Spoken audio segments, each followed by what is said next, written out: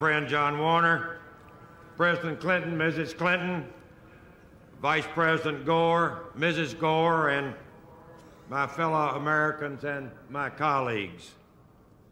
Hillary Rodham Clinton, wife of the President-elect, will hold the Clinton family Bible.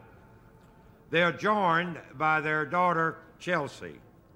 It is now my great privilege and high honor to present the Chief Justice of the United States Supreme Court, the Honorable William Hobbs Rehnquist, who will administer the oath of office to the President and the President-elect of the United States, William Jefferson Clinton.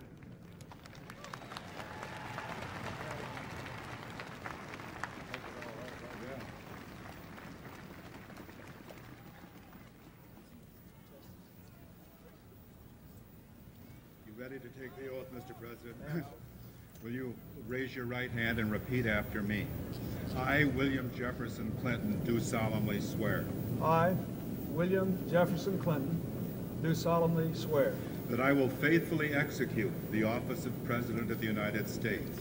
that I will faithfully execute the office of President of the United States And will, to the best of my ability, and will, to the best of my ability, preserve, protect, and defend the Constitution of the United States. preserve, protect, and defend the Constitution of the United States. So help me God. So help me God. Good luck.